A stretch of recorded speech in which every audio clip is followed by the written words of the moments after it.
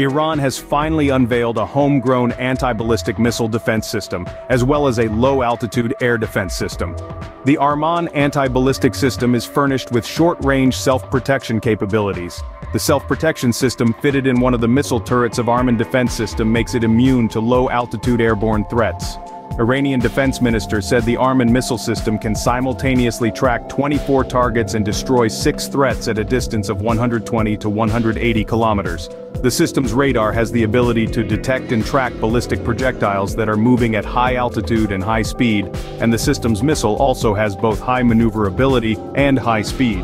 What makes this system really formidable is its greater mobility, as its radars and missile launchers are incorporated into a single vehicle. On the other hand, the Azaraksh short-range air defense system can detect and destroy targets up to a range of 50 kilometers away, equipped with 4 ready-to-fire guided missiles on its launcher vehicle.